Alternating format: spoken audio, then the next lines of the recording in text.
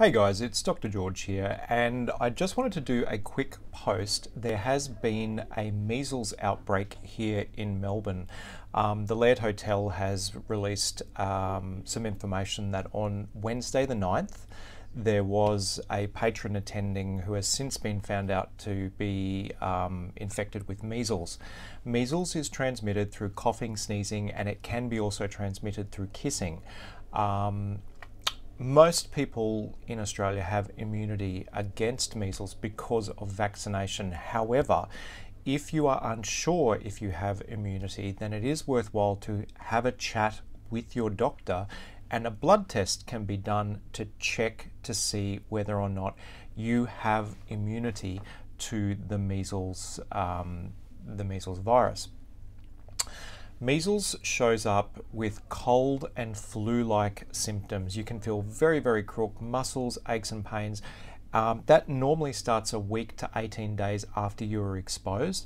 And the most prominent thing is a rash. It's a flat red rash. When you push it, it doesn't blanch. You can have quite high fevers, you can have a cough, you can have a very sore throat and a runny nose as well. If you have recently developed cold and flu-like symptoms with a rash, it could very well be measles, and it's important to get tested.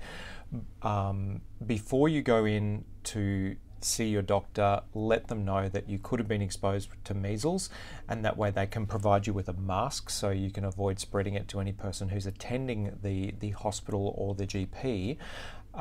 If you are living with HIV, it is worthwhile to consider the measles vaccine. Again, we can test to see whether you have immunity with a blood test, and people who are living with HIV can be vaccinated against the measles with an MMR, mumps, measles, rubella vaccine, as long as you're fit, healthy, and your CD4 count is above 200.